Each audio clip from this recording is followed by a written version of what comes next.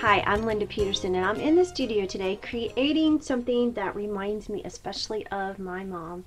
I'm creating a little basket from chicken wire, and then I'm incorporating some of her broken jewelry. You'll need a piece of chicken wire. Mine is approximately 9 of these little squares wide by 6 squares long here. You can see that I'm using the edge of my chicken wire because it has the finished edge, and sometimes these edges can be a little sharp, so watch out for that. It certainly isn't a project for kids, and if you're a little concerned about cutting yourself, you might want to wear a pair of gloves. That works. But the first step is to fold the ends together and match the seam, just like this.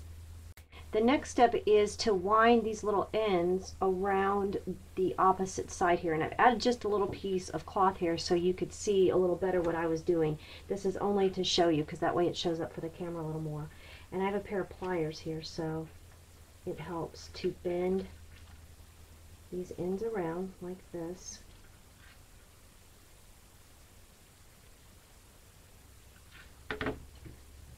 And then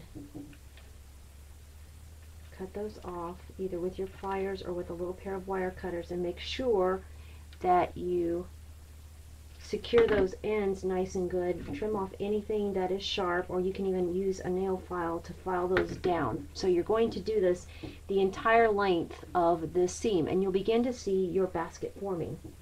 So after you've secured your seam, you're going to be left with this cylinder just like this, and then you've got all of these little jagged ends down here at the bottom. So you're going to have to kind of massage this in, and you're going to fold these ends in, and this is where you're going to have to do little nips and tucks with your wire cutters there. So you're just going to flatten out this bottom.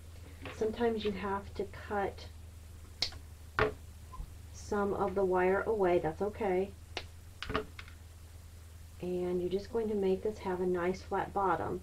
And again, you're going to go ahead and you're going to twist all these little ends around themselves to create this bottom. It's the exact same technique that you use to secure the back of the chicken wire.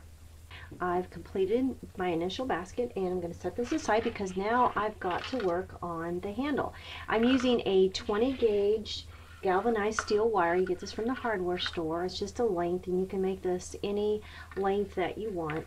And basically all I'm going to do is just loop this back and forth 2 or 3 times like this. And the end of the wire I'm going to wrap around the middle. If you run out of wire, you can just wrap more wire around, and you're going to pinch this together. Just keep wrapping your wire up both sides of this handle here, and bend it in half, and it'll look like this one. Then I'll use that galvanized wire, and I'll just wire it on to the front and the back of my basket, just like I've done with this one. And this one's actually a little smaller. This is my first one that I've embellished. And I've taken some bits and pieces of broken jewelry from my mom's stash of jewelry, and I've just put a little wire through right here through this little charm, and decide where you want it. And again, you're just going to wrap the ends. Turn it off a little bit. I'm just going to wrap those ends around. It's the same exact technique that you've done when you finished off the basket. When you're finished, you've got this really adorable little embellished wire basket. This little basket would make such a cute little gift basket to put a little something in there for somebody special. I'm Linda Peterson, and I think it's cool to craft.